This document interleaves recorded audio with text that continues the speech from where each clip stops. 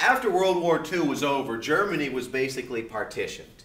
And what you'll see is that it was divided up into basically four parts. You had the American side, the British side, the French side, and then you had the Russian side over here. In the aftermath of World War II, and this actually does now get to the point where we're talking about the Cold War, as I mentioned, Russia had suffered 20 million casualties in World War II, and they basically had said to themselves, you know what, 20 million casualties, that's way too much. We are not ever going to put ourselves in this position again. So not only was Germany effectively divided up, but what you'll see is that they dropped an iron curtain that basically ran down through Europe.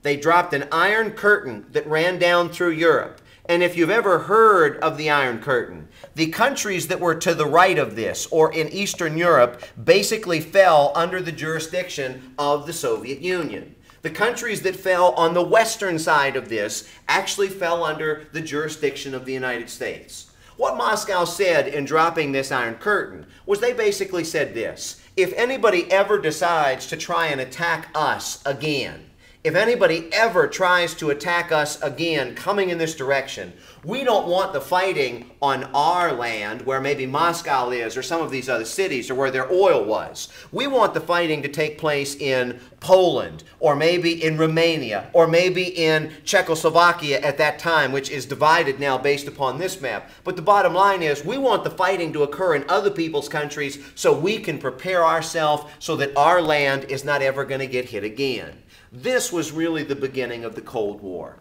Nobody had suffered losses in World War I and World War II like Russia. And so the idea was that we are going to go ahead and we are going to divide Europe up, and ultimately we're going to divide the world up so that we, the Russians, are going to control certain things. The Americans over on the other side are going to control certain things. And we're not, granted, these were the two main powers in the aftermath of World War II. The Soviets were a big deal because obviously they had taken a lot of territory through here and it kind of created some puppet countries. The United States was a big deal because it was the unquestioned winner of World War II. No bombs were dropped on American soil but for Pearl Harbor. And in the grand scheme of things, as far as property damage, as far as lives lost, as far as anything, the United States not only didn't lose, but it made gargantuan amounts of money and profit and ultimately rebuilt an awful lot of Western Europe. An awful lot of Western Europe. So basically what you've got here is the world was divided. And basically you had two camps. You had the Soviet camp, which was considered the communist camp,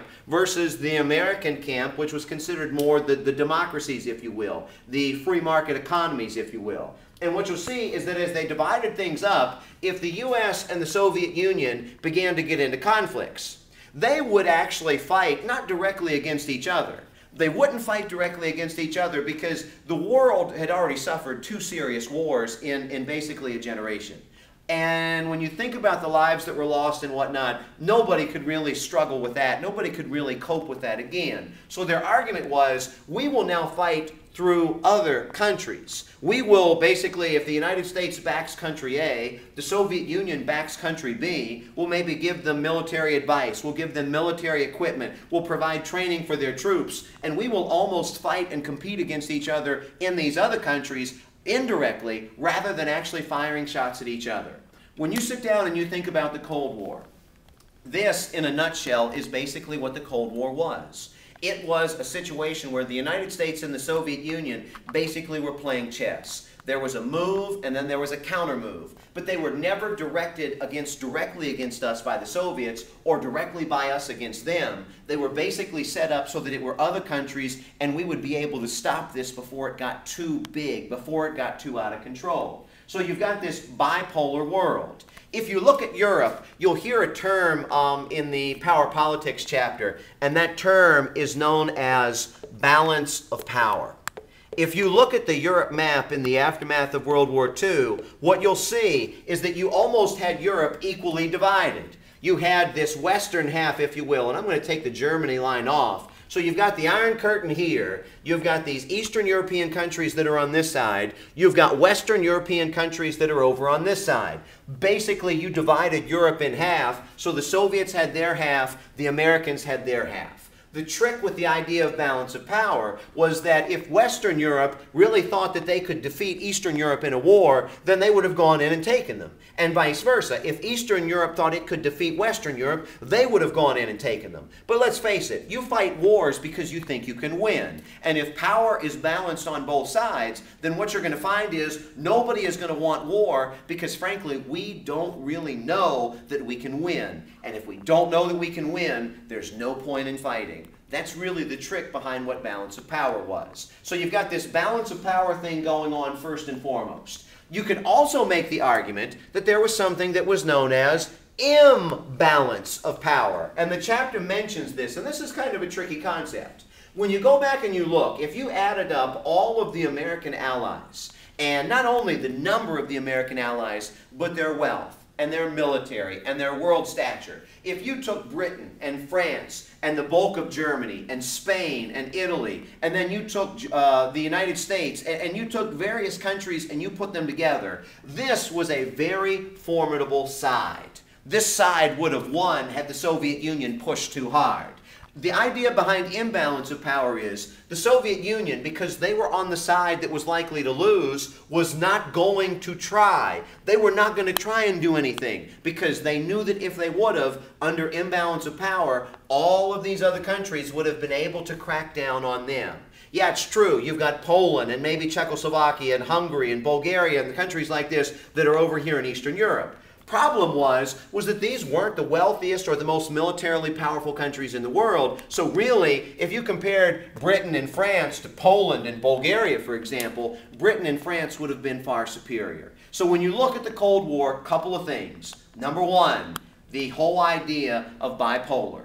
You are either with the United States or you were with the Soviet Union for the most part. It was a bipolar world, and you had to basically go to one of those two. There were a few countries that kind of towed the line and remained in between, but basically they were both trying to recruit other countries to their camp.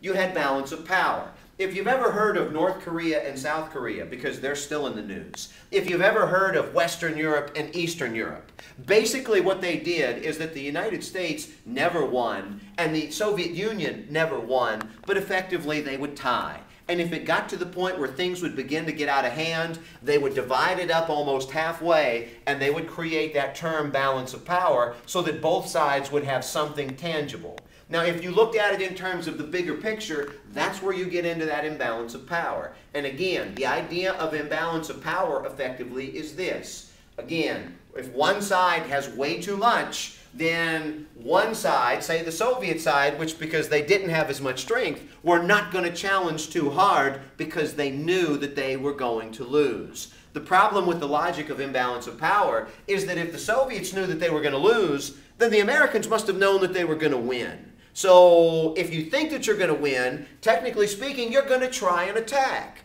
But they never did. So imbalance of power maybe isn't as perfect of a definition of balance of power was. One last thing to think about, and I'll leave you with this. Basically, the end of World War II was brought about by the United States dropping 2 nuclear weapons on Japan.